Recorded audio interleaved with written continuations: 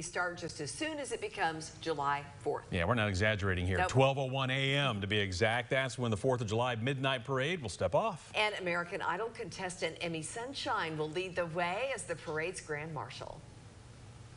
I'm so excited for it. It's awesome. It's such an honor too, you know.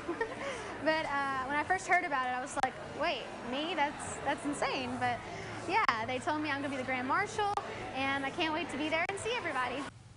Now, during the day, there will be the River Raft Regatta, the annual unmanned floatable objects race. Registration, by the way, that starts at 11 a.m. at the former Christ in the Smokies Museum. The race will set sail at 1 p.m. and the fireworks finale will then start at 11 p.m. And if you cannot make it to Gatlinburg to watch, stay home. It's okay. You can watch right from your living room. We will broadcast the show. We'll have it streaming on our website for you, WATE.com. Of course.